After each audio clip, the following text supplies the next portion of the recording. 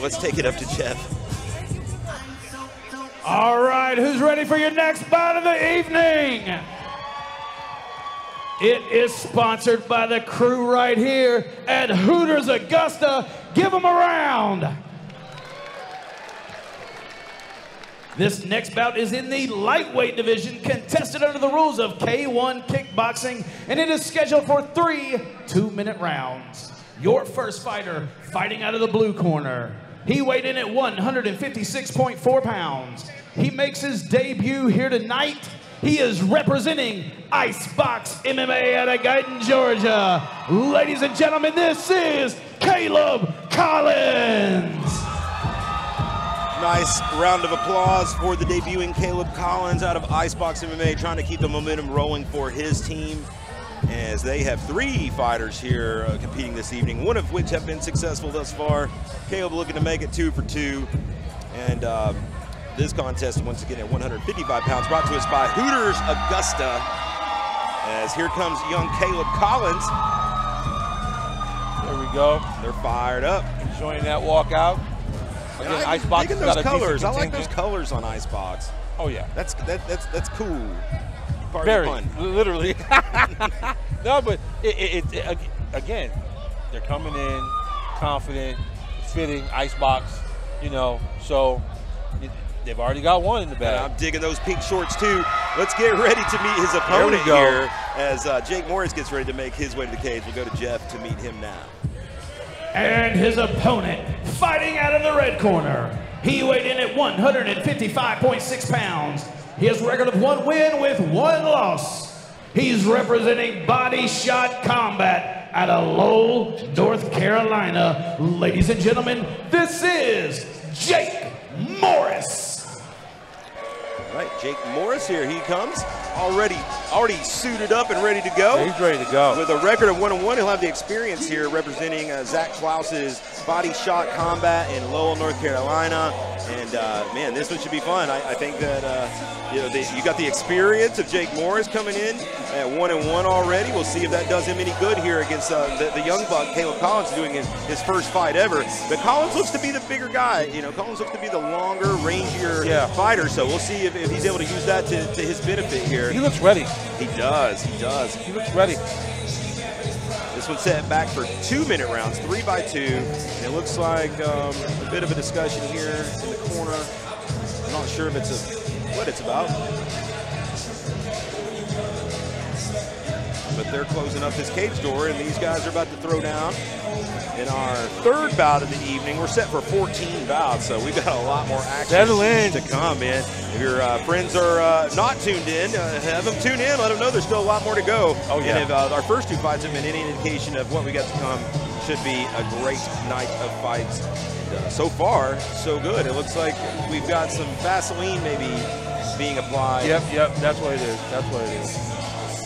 As Coach Zach Klaus gets Jake Morris greased up here.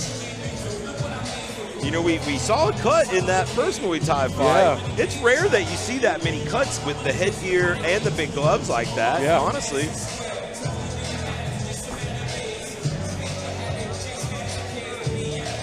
As it is, it's going to be Kaleb Collins in those pink shorts over there out of the blue corner. Jake Morris in the black shorts in the red corner. If you need a little help keeping these guys distinguished, our referee gets gloved up. I believe we're going to be ready to rock and roll in our 3rd bout of the evening.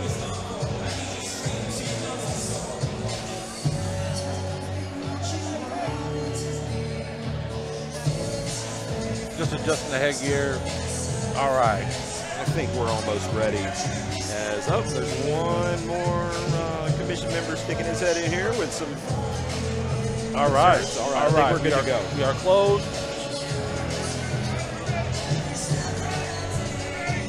Here we go. All right, here we go. And first bell starts. Touch of the glove. Here we go. Kaleb Collins opens up with a nice leg kick and a front body kick as well, push kick. Collins is looking to use that range. Nice uppercut. And he's starting to string some things together too, with some follow-up punches off those leg kicks is nice. Big overhand right answer though from Jake Morris. Yeah, nice counter. little lead leg kick of his own. Answered back, and side kick there from Kaleb Collins. Flashy so far. Looks like he is looking to use that range, you know, keeping that hand out there to kind of gauge distance. Oh, nice combination, a little four-piece there. So we've got exchanges early, good defenses being used on both sides. Yeah, none of this really affecting Jake Morris too much just yet, but he's certainly scoring out here. Right? Jake's going to have to figure out a way to get inside of that reach. That's the key. That's the key. If Jake can get in without taking too much damage, you know, and it's not even a damage. It could just be just consistent peppering, you know, of a jab. Or a shot. Oh, that's a nice, oh, nice combination. Again, in the body kicks, nice. Really thudding there for Kaleb Collins. Coming out, I mean, look, hey, getting that experience. Kaleb Collins and southpaw here, too, I should mention. Nice overhand right from Jake Morris.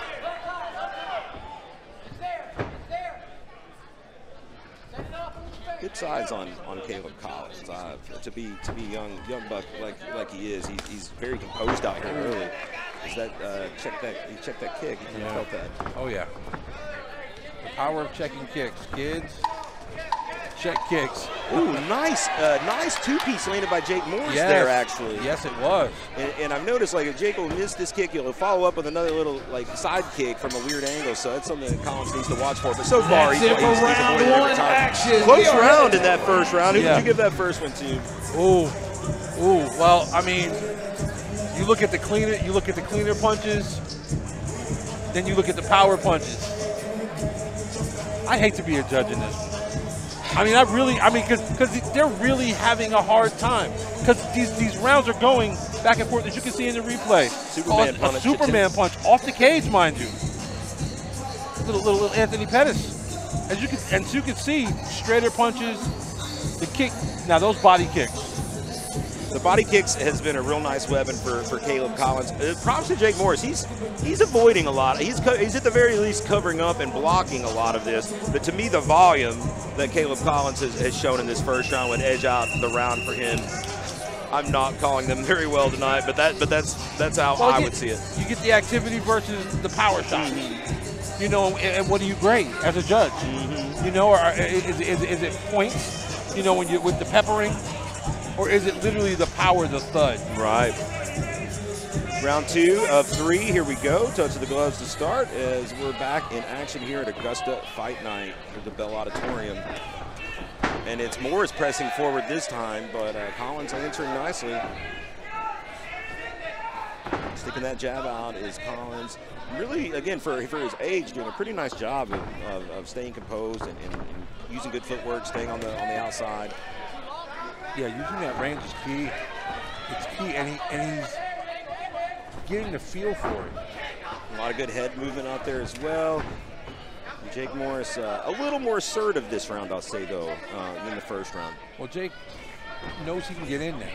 He's confident that when he does get in, he can land the leather. So, yeah, the big right hand is what Morris is looking to land, and I think there's some power behind that if he can land it clean. Body kick again, though. Yeah, body kick of his own. From Morris. That right hand we spoke about caught Collins that time against the cage. Another one right there. And he caught him again. He's starting to find a home for that right hand. Less than a minute to go here in the block there for the most part, but it sounded pretty. Oh, yeah. I mean, again, they're throwing it second round. About a minute, about 40 seconds, 44 seconds to go. Much better round for Morris here. Oh. In my opinion. He's letting his hands go. Yeah, he's starting to land that right hand a little more. Well, his body kicks.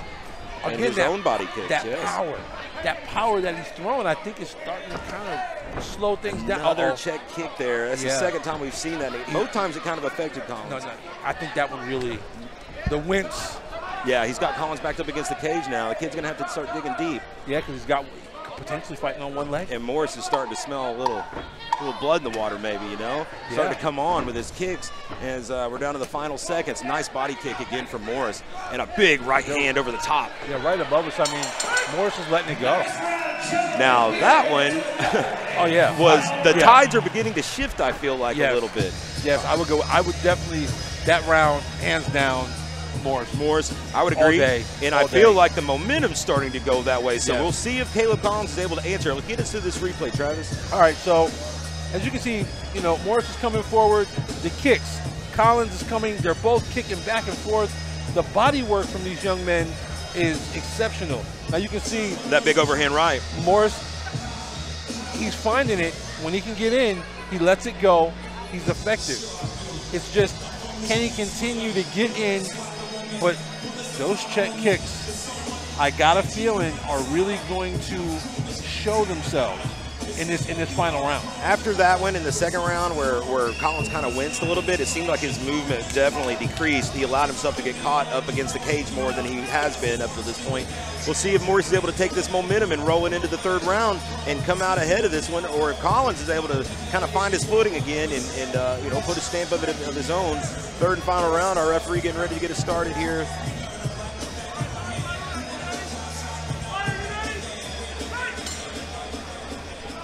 And this fight has played out more like a K1 bout. Yeah. We haven't seen, you know, the clinching like we did in the first one. None. Body kick from Morris opens up as Kaleb trying to find that range. Answers with a kick of his own. The body work. The body work. And now, when Caleb's throwing those kicks, Morris is answering with a flurry or 2 or 3 punches behind. Yes.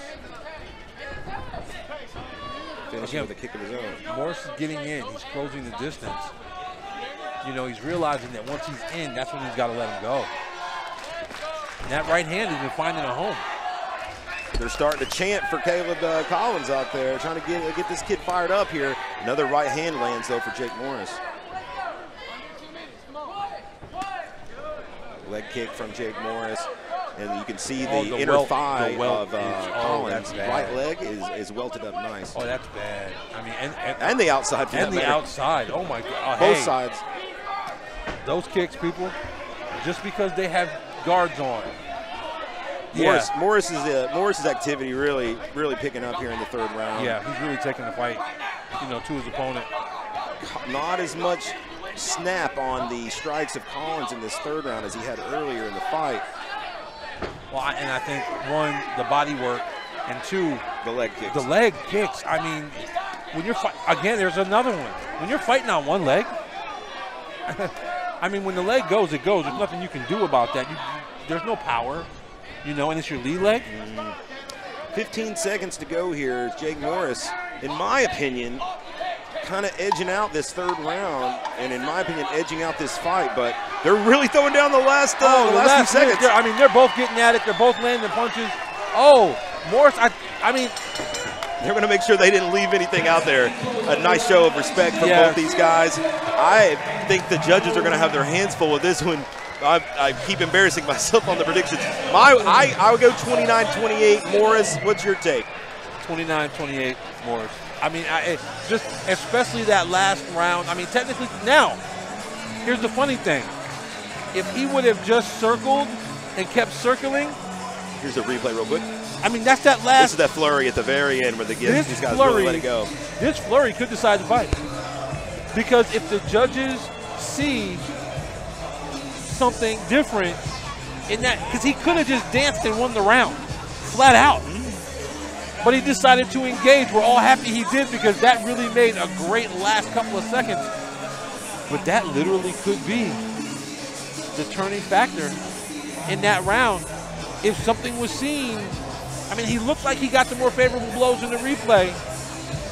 But again, we certainly aren't being paid for our judging opinion here. Probably for the best. But, hey, both these guys really put on a nice performance. I was super impressed with the composure and really just the flashiness early of young Kaleb Collins. Yeah. Impressed with Jake Morris' ability to kind of weather that initial storm in the first round, make the adjustments in the corner there to creep ahead, in my opinion, later in the fight.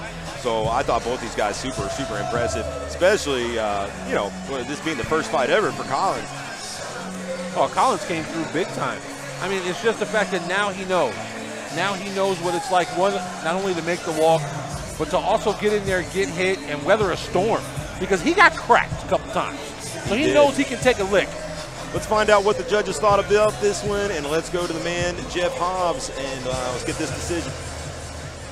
Ladies and gentlemen, we head to the judge scorecard. All three of your judges saw this about the same way, 29-28 for your winner by unanimous decision. Out of the red corner, Jake Morris. Well, by golly. We got one. We got one right. Great fight, though. I guess the judges, for the most part, saw it very similar to what we saw there. Travis? Oh,